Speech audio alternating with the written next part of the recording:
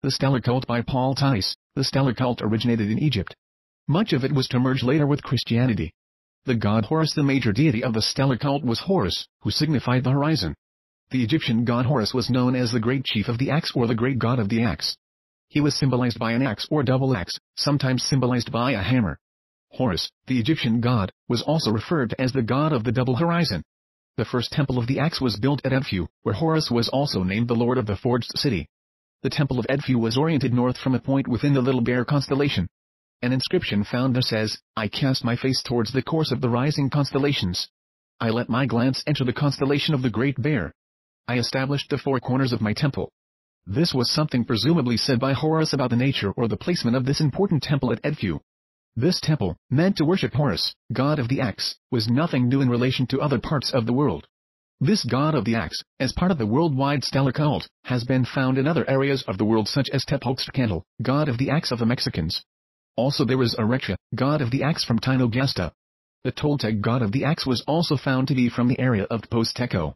Evidence seems to indicate that the first exodus of the stellar cult people to arrive in America from Egypt via Asia did end up in Mexico. Talon, another common name in Mexico and even the name of a city, is also another name for Horus. We also find the god of the axe named Ramon. He is of the Chaldeans. Then there is the god of the axe found with the Susians. The list goes on and on from around the world in finding the common god of the axe who originated in the stellar cult. One of the earliest stellar cults for Horus was commonly called the cult of Aten, or disk worship. This disk worship, sometimes portrayed as a winged disk, was mistakenly interpreted as the sun, according to Albert Churchward, by many Egyptologists. In fact, this disk was originally a symbol for Aten, which in turn was a very early name of Horus as god of the dual horizons. The word Aten is in fact derived from an ancient name for the child Horus. Horus is the earliest form of Aten and is symbolically portrayed as the winged disk. This winged disk has also traveled the world, and in one example it is found above the door of a temple at Ocosingo, which is near Palenque in Mexico.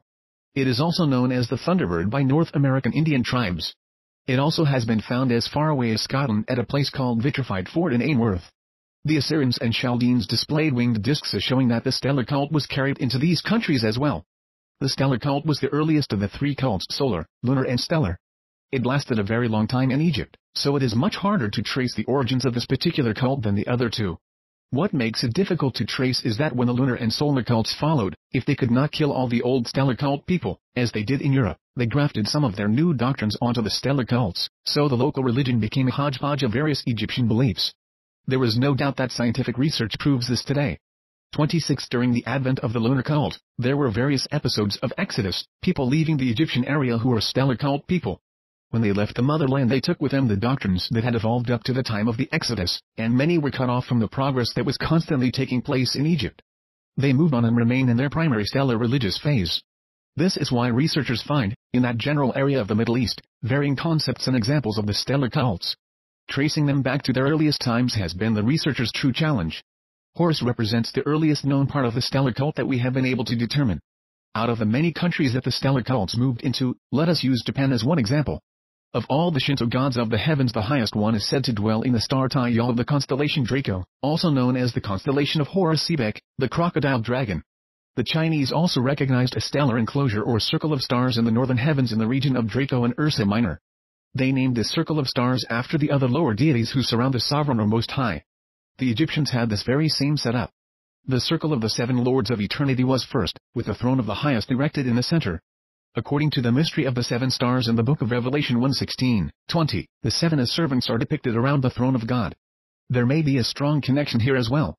Jesus is accompanied by the seven great angels or spirits, who are the stars, whose place is before the throne of God. Being of Egyptian origin, these were originally the seven servants or the Seshu of Horus. The god Set, the stellar cult, mainly followed Horus, but within it were also the followers of Set or Seth. Set was the firstborn child of the Great Mother Apt, and between Set and the crocodile dragon Horus, the two of them formed the primary dyad that is sometimes called Set Typhon, or in Egyptian Set Tept. According to an account of the book of Genesis, Set was the firstborn child of Eve. He was the primary ruler and symbolized as the male hippopotamus. As the primary power, he was the first to sit at the pole of heaven. This is why he was the reputed author of astronomy. Horus and Set. Getting back to the two main stellar cults of Horus and Set, these two were constantly at odds with each other throughout the mythological history of Egypt, therefore you cannot have one without the other. The two did in fact start at approximately the same time. Followers of Horus and those of Set fought many battles which were actually fights in the domain of fact, and therefore not mythical.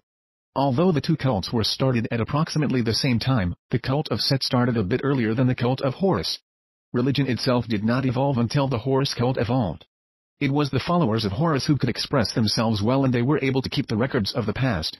Besides the hawk, the head of the eagle is one of the symbols of Horus. The same symbolism is found in Christianity, where St. John is imaged symbolically by the eagle. The stellar cults were the first groups to keep track of time in any sophisticated sort of way. Before the stellar cult there was no record of time except night and day, and the wet season and dry season. With the advent of the stellar cult they began working on astronomical and mathematical knowledge, and they worked it out to a very high state. The high state which they had attained is proved by the Great Pyramid of Giza, something never equal to this day. The main subject of the stellar cult was the history of Horus. His title was that 27 of Repa. It identified him as the child born to be king. Horus had as his mother one who had begotten him, but yet she was a virgin. Therefore Horus was referred to as the bastard. In the legend of Jesus, to the Jews he was also called the Mainzer or bastard. Horus the child on various papyri is pictured on his mother's lap and is representative of the resurrection and renewal of life for another year. Horus and Apap. Horus came to Egypt as a savior of the people. He saved them from the dreaded drought. He came invested with the power of the southern lakes.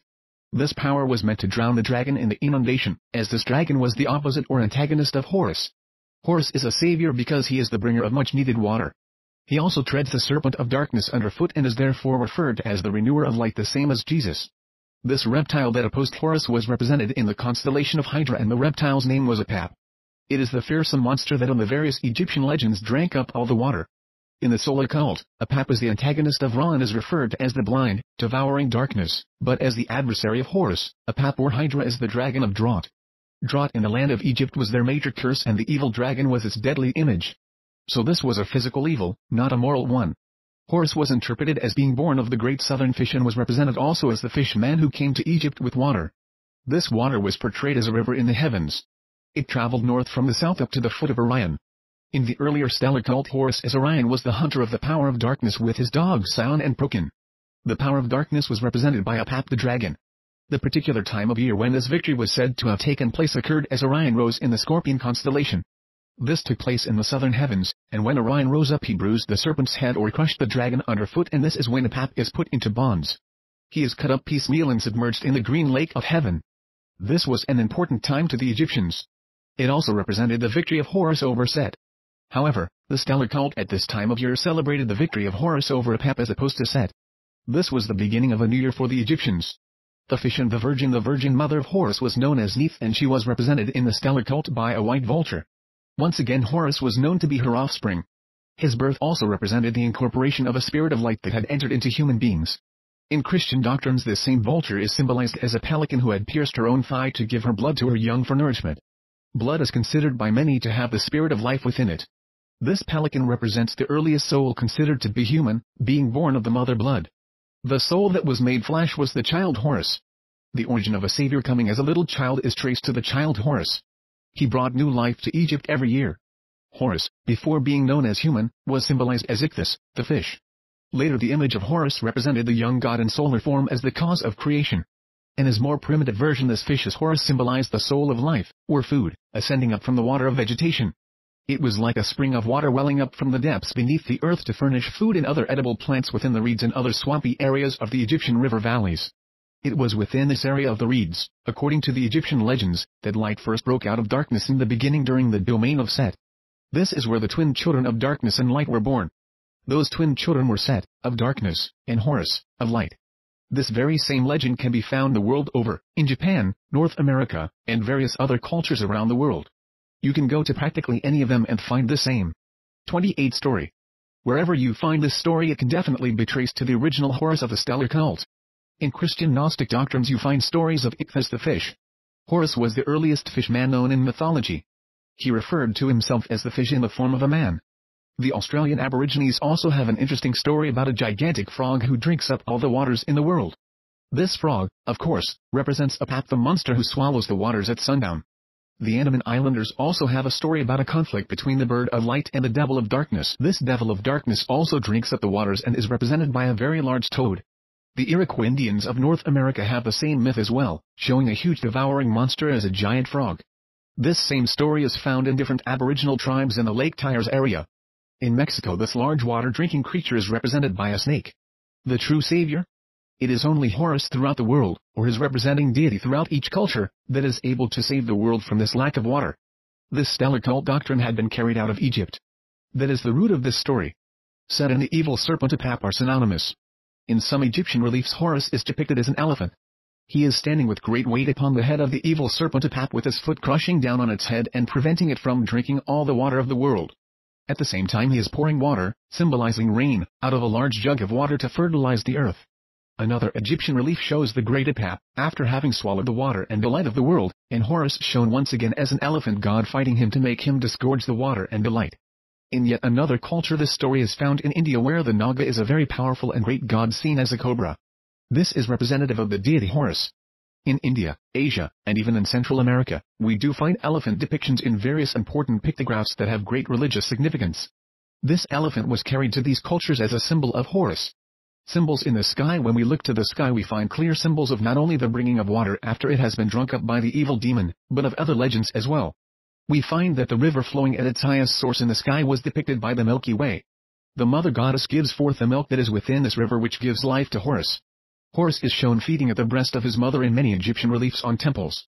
It seems Horus in turn is able to bring this life-giving liquid to the earth in time of need. The stars were extremely important to the Egyptians. What could be the earliest form of astrology is found within the stellar cult of Egypt. They divided the heavens into two different divine circles, the north and south circles of heaven. Each of these divine circles was divided into 12 houses with separate and distinct markings for each one, represented by different animals. These animals symbolized the 12 great spirits of Egypt. Horus was known as the Lord of the Spirits in the heaven of eternity. The solar cult, which came later, was the one that originated the zodiac as we know it today, but this earlier stellar arrangement was not only the predecessor, but seems to be the entire basis for the zodiacal system of the solar cult.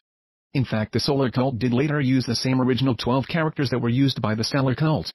The names of the original characters used in the solar cult came from the stellar cult. Those 12 were 1. Set 4. Hapi 7. Amsta 10. Atum 2. Horus 5. Apuat 8. Anup 11. Sao 3. Shu 6. Kapsanuf 9. Ta 12. Hu 29. The four brothers of Horus composed 4 out of this divine circle of 12. This original 12 was for the southern hemisphere. As stated earlier, they had divided the heavens into 2 regions, north and south, each with its own divine circle. The south came first and later transferred the same system to the northern heavens. The very uppermost part of the northern heavens was symbolized by a mountain summit or a pyramid, or sometimes as a mound of earth, a papyrus plant or a lotus in the water of immensity. Throughout the world, to recap, we find Horus in virtually every culture around the world. Horus was, and is, the entire basis for the stellar cult. He is, however, absent in the Mayan and Incan cultures because they were solar cult people for the most part. The stellar cults in the New World were found in the other ancient Mexican cultures such as the Toltecs and the Zapotecs. The Zapotecs knew Horus as Pelni. This name meant the Great Morning Star, or the Lord of the Dawn. This clearly was the same as the Egyptian Horus. They knew Set, the god of darkness and the underworld, as Tepilotlik. All the gods of the Zapotecs were typical of the old stellar cult. The first 3 born of their mother goddess Tanart represented in all of their characteristics Set, Horus and Shu. Out of the 3 cults, stellar, lunar and solar, the stellar cult forms the basis of many of the 2 later forms of worship. Even so, the rankings of importance are all similar, since each has provided what we now know today as being important parts of our entire religious systems throughout the world. We cannot know our religions of the world today without knowing of each of these 3 separate cults. They all provide separate and important parts of what we know today. Although they function separately during each time that they were exhibiting their power over the world, they work collectively today and function more as a unit, although that was never originally intended.